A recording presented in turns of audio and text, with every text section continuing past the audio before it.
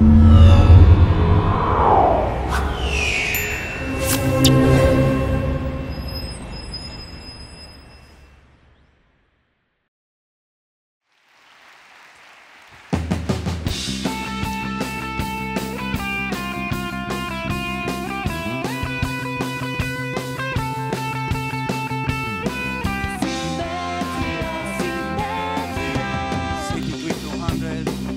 on a plane, like particles, they all look the same, as if a guiding hand directing from above. What seems like random movement is an equation.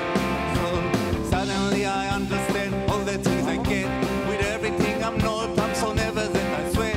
I'm good at single atom, it seems to be my best, but I don't know what to make when they make a human being. You are breaking my symmetry, and it weighs so heavily.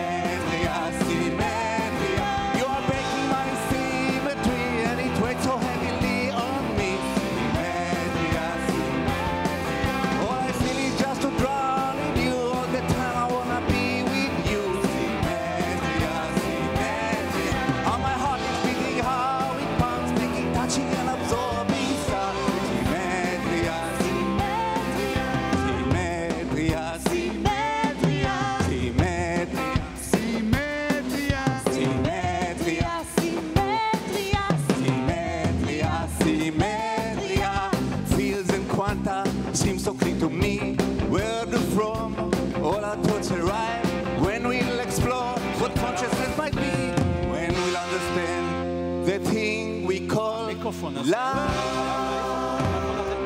Love, love.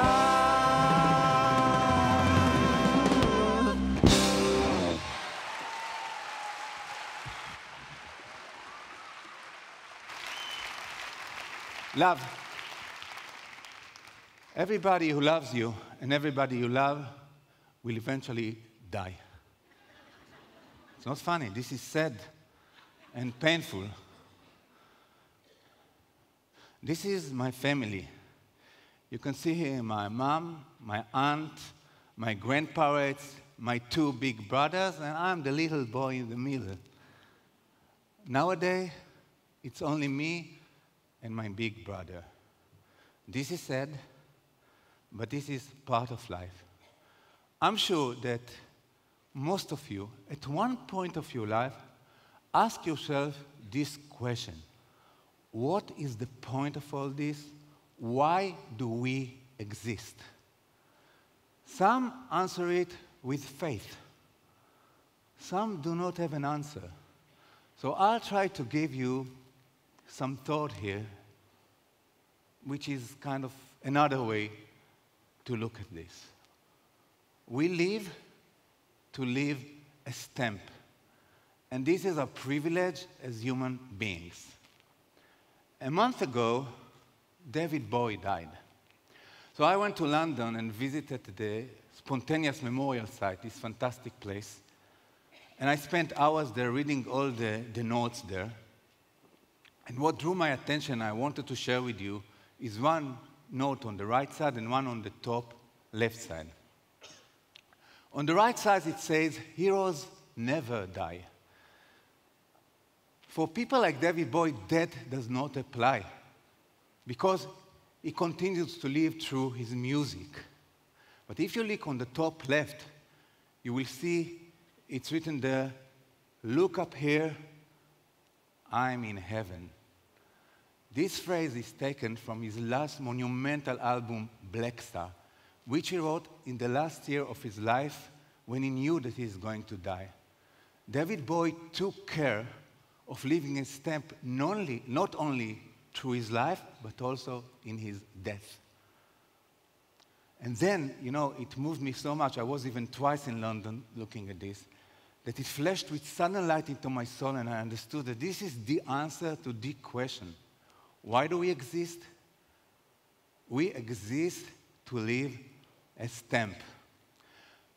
Now, not everybody leaves marks like David Bowie. But all of us leave marks in work, home, family, marks that we have the intelligence as human beings to build into a stamp or a narrative. This is my mom and dad.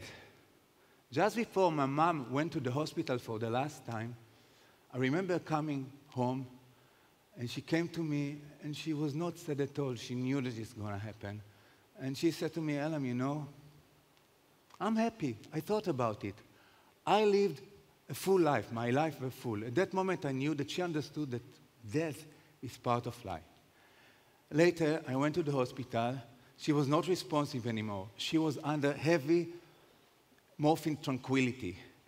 Yet, I tried to talk to her, and I said to her, you know, Mom, you raised 3 beautiful children.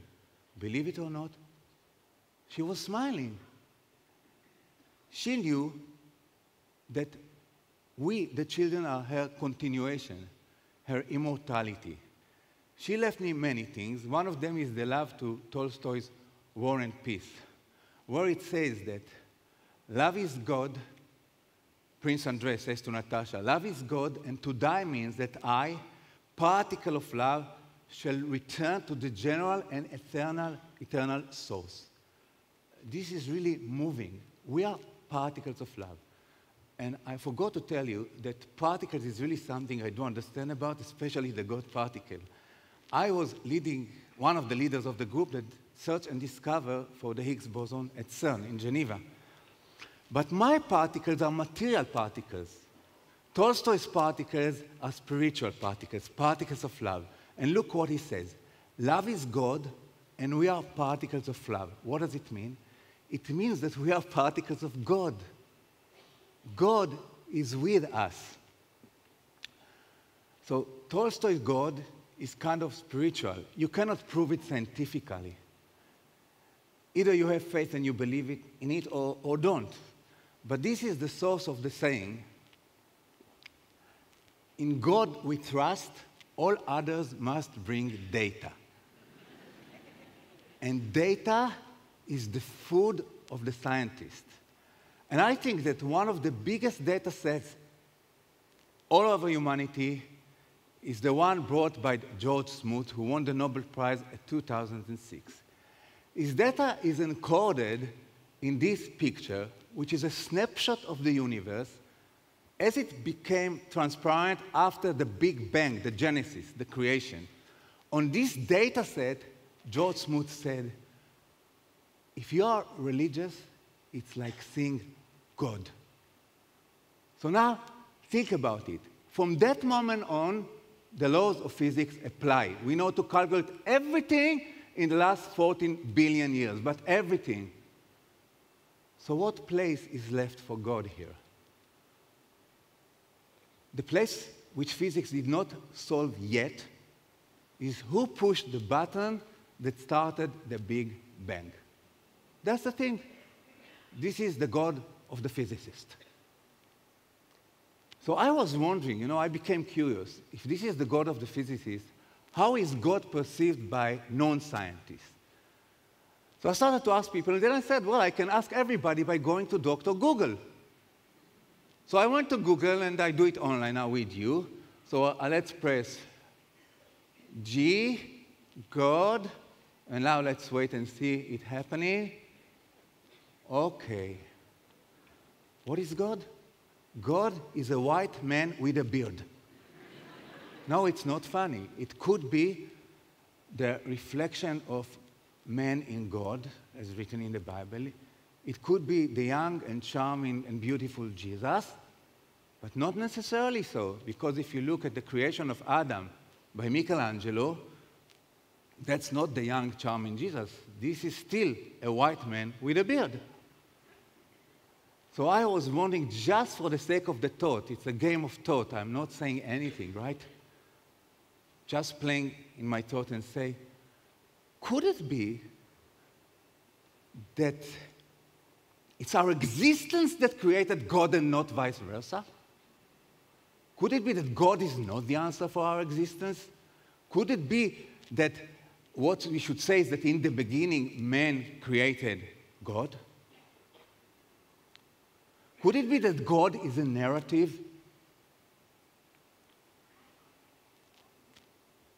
Whether it's a narrative or not, only fate can tell us, or I don't know what. But narrative has a very strong power. And if you don't believe me, I'm going to tell you a story about the power of narrative. The story starts with Moses, the Moses of the Ten Commandments. A few years ago, long before the discovery of the Higgs boson, I was convinced by friends to go and chat with Moses. You ask yourself, how can I chat with Moses?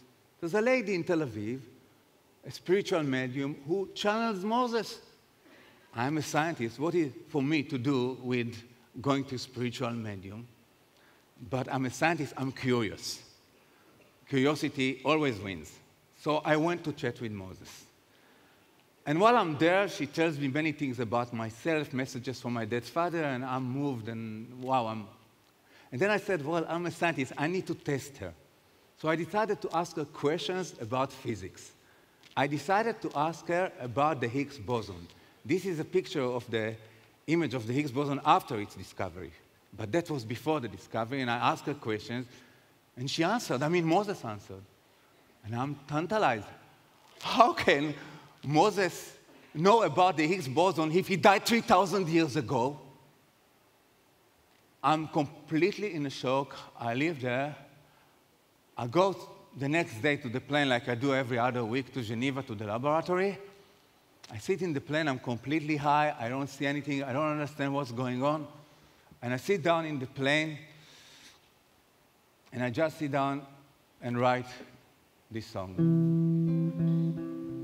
Sitting with 200 people on a plane, like particles, they all look the same, as if a guiding hand directing from above what seems like random movement is an equation we can solve.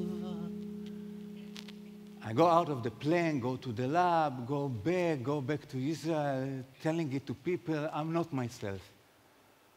After a while, a long while, I decided that I want to listen to the recording again of the session because she let me record it. I listen and I'm even more shocked. Do you know why? Because Moses said nothing about the Higgs boson. Moses knew nothing about the Higgs boson. I was telling a story to myself because I wanted to believe in it. I wanted Moses to know. So I built my own narrative with my imagination. You know, if I hadn't gone to her, I would have died believing that Moses knew about the Higgs boson. And then I would tell it to my children, I would tell it to their children, and I would implant it in the genes of my children, and in 150 years, all this country will say that Moses knew about the Higgs boson, this is the proof of God. Could religion be like this? Implanted in genes of religious people? There's a research going on this. Who knows? So, God narrative or not, we don't know, but it seems that we as human beings have more than just the role of reproduction. We have the ability to leave a stamp. There is difference between us and animals.